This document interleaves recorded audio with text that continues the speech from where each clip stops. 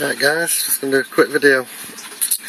But if you remember me planting my seeds about a month ago, so what I've done is I've took them out little pots from seeds and then we've put them into the aquaponics.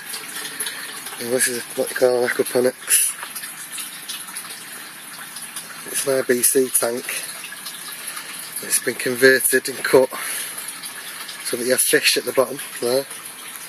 And at the top you have the clay stone, and what you do is you put your plants into the stone and that level there's the water, see it there, and then the plants feed off the water from the fish and it just recycles all the time. So if you look at them, quite a lot growing. And that in the corner there's strawberries, they're all tomato plants. See them, strawberries there again.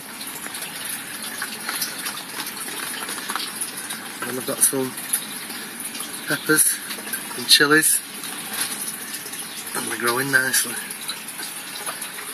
And I took that out of the garden, that strawberry plant, and it's shot up and it started to flower straight away. So they grow pretty quick. And we've got cabbage, and we've got broccoli, and we've got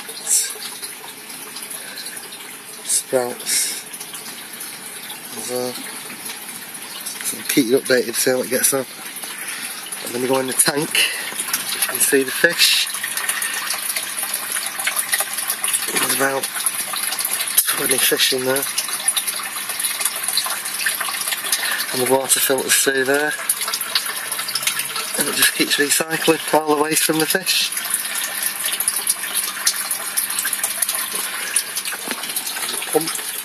Pumps it round there, and it all comes through this pipe. It's a PVC pipe, it's got holes in it on the other side. It lets water in, that allows it to fill it up. So there, just enough for the roots to get into. Yeah, it's really good. Just need some nice warm weather now, and it should grow like mad.